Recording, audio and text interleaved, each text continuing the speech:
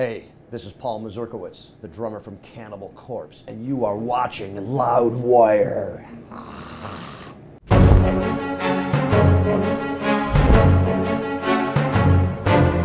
Hey everyone, Gruhamed here from Loudwire, and you've been asking for this for quite some time. Don't say we're not good to you, because we have Paul Mazurkiewicz from Cannibal Corpse here from Wiki Factor Fiction. Thank you so much for giving me some of your time today. Thanks for having me. Absolutely. My pleasure. So, we went through your Wikipedia page, Cannibal Corpse's Wikipedia page, all that stuff. We're going to ask you what's right, what's wrong, and you can elaborate if you so choose. Okay. All right. So, it's listed your name because they do get it wrong sometimes. Sure. As Paul Mazurkiewicz Jr. That is correct. That is correct. That is correct. I right. am a junior. I am the junior. That's so. right. Correct. All right. I also said you were a vegetarian. I am vegetarian. Yeah. I was not always a vegetarian, but I... How long now? Almost 14 years now. Wow. So I am a vegetarian. Yes, me too. Oh, so, cool, man. Awesome. Very cool. Lettuce power. It said that Metal Blade Records signed you guys after the manager of the record store that Chris Barnes worked at sent in your demo tape. Yeah, pretty much. What was happening at that time when we were, of course, pre-Metal Blade, pre-signed, Yeah. you know, just a band trying to make it or what have you, we made the demo, actually we made the demo prior to the show. You know, we were only formed a few months at this point, you know. Okay. I'm kind of getting ahead of myself signing with Metal Blade. That was in July of '89. We were formed in December of '88. Right. So we weren't really a band, you know, we were a band without a label or anything, only for a few short months there.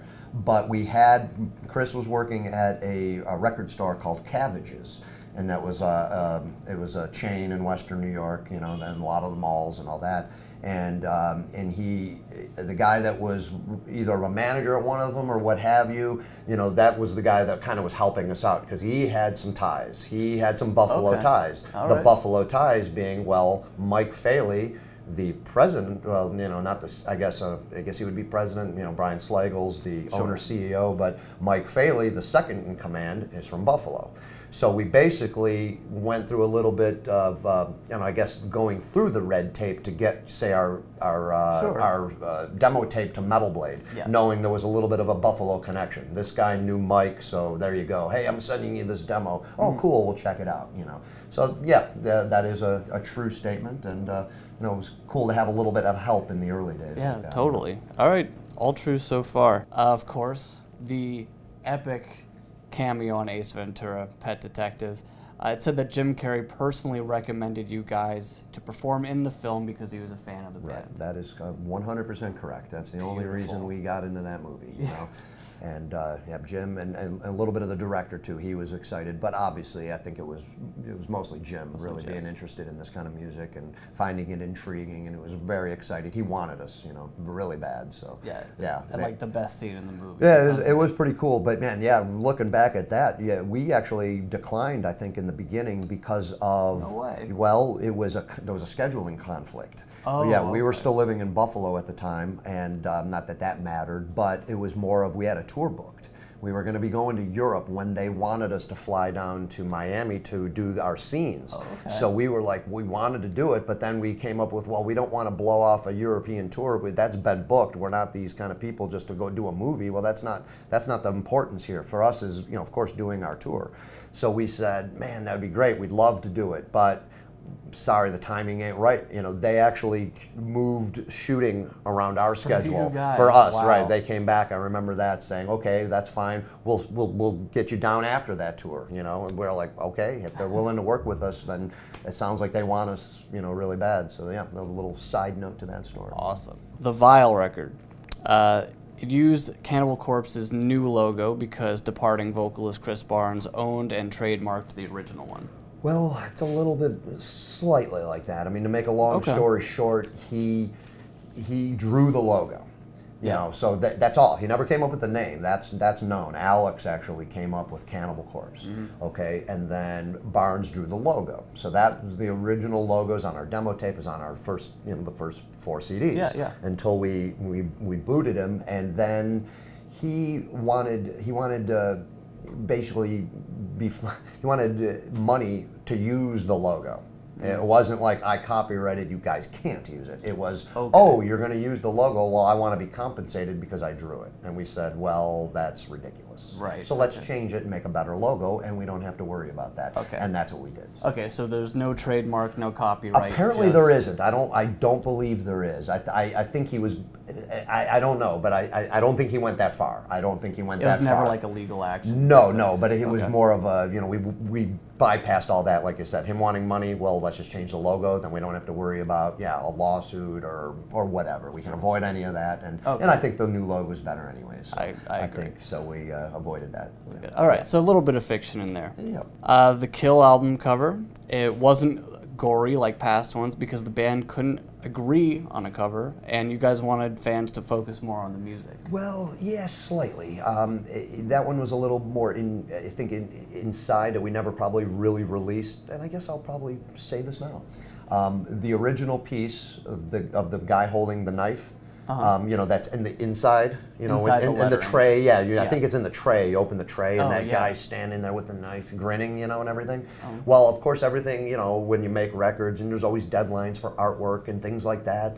And I remember we got the finished artwork, and everybody was definitely not in agreement with that piece of artwork as being the cover. Yeah, it was kind of half.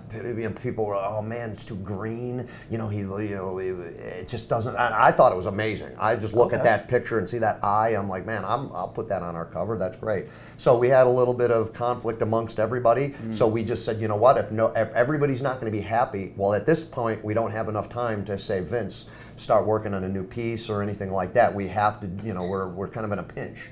So that's when we decided, all right, well, we don't want to not use the artwork because Vince spent time and all this kind of stuff, and it's still pretty cool, but let's do this. Let's put it on the inside. Let's just do what we did with Kill, just to go, because yes, I think then our mentality was going, you know what, do we need an album cover? Is it really that important? What more can our music stand on its own? We feel it should. And we already kind of had a little bit of that inkling with The Bleeding, because when you look at The Bleeding, it was the very same thing. That whole piece with the guy in the wall, when you see, that was supposed to be the album cover. Same thing. Wow. We were like, that's not a Cannibal Corpse album cover in our eyes. We were looking at that whole piece of art after having Butchered at Birth and Tomb of the Mutilated, and then we have this kind of serious, moody piece. It just, to us, was not brutal enough, and that was another issue. So what do we do now? Do we have Vince do no? What that whole thing is, it's just a close-up of the abdomen of that main character coming out of the wall. So we figured, okay, people are going to look at it and go, what the hell is that? It just looks like, who knows? It's a blood splat, or whatever. They don't know. So, and The Bleeding, there you go, was arguably our biggest seller, and it had a cover that did not replicate our previous two, which are arguably, some of the most intense covers there is, So I think our mentality was, I know it was, man, the music should stand on its own. We should be able to release an album with no cover and say, here's the new Cannibal Corpse album, because it's music. We would hope people are buying it for the music and not because of the visual, Coming off the Wretched Spawn one, that's a pretty hard one to top. If right. you're going to top anything, that is a brutal one. That one's brutal as well. Oof. So yeah, I think we just, at this point, our careers, we're just going to go back and forth, Yeah, we had Torture, and then we got something like Evisceration Plague, and then we got something like Skeletal Domain, So I really feel, and we always felt, it's not about the artwork. That's all secondary. It's always been secondary. It's about the music first. Yes. All right, last one for you. 6 of 8 Russian 2014 tour dates were canceled after protests from Orthodox activists. Your gig in Nizhny Novgorod was canceled mid-performance, so the venue could be searched for drugs. Yeah, it's pretty accurate. There's just a couple minor things. We were scheduled for 8 shows. We ended up playing 4.5. Okay, there 4.5 out of the 8, and the half being that show right there. Yeah, I'm pretty sure that's the name of the city. Maybe it's not. I don't know. It was so hard to remember those cities. That's a hard, yeah. So halfway through the set, we were cut short. Basically told not to play, and we were told that it was a drug search. So that's what we were told. So after that all occurred, apparently, they just knew what they were doing. They're like, okay, you can resume. Oh, it's curfew, so show's over, kind of a thing. So yeah, we luckily we got half the set out of that one, but it was really unfortunate for the other 3 shows to get completely canceled, altogether, and we were ready to go. So yeah, it was, and as far as we know, it was mostly the doing of that activist, but that's still all a gray area that I don't know if we'll ever really know the actual reason. How were you informed that the show had to be stopped? Was it from the police? Was it from one of your crew guys? It was funny. I remember because we're playing and. Most of us, I would guess, are not watching. I don't look out in the crowd. I'm concentrating on what I'm doing. I'm not sitting here, looking at things, and things like that. So I think I was the last to stop, and I do remember it was in the middle of Dormant Bodies Bursting.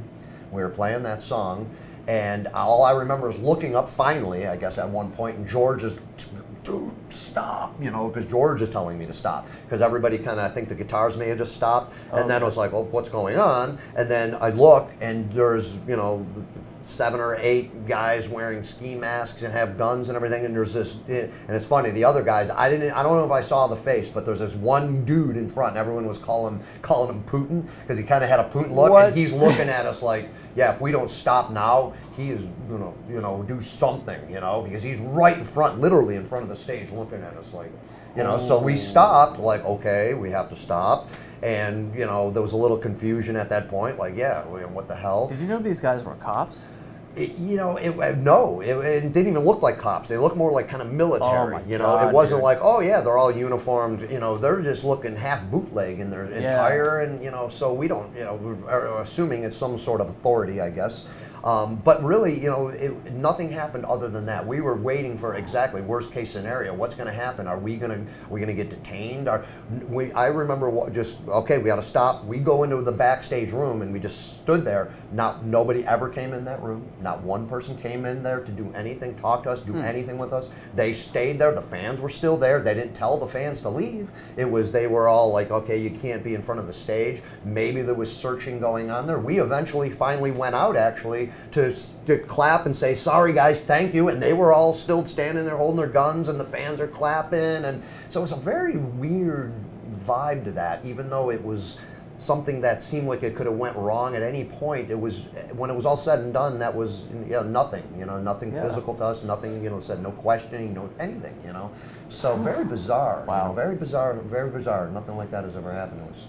So yeah. All right, well, thank you so much for giving me some of your time today. Thank you so much. Paul Mazurkiewicz, Cannibal Corpse, buy a Skeletal Domain, see them on tour. Thank you again.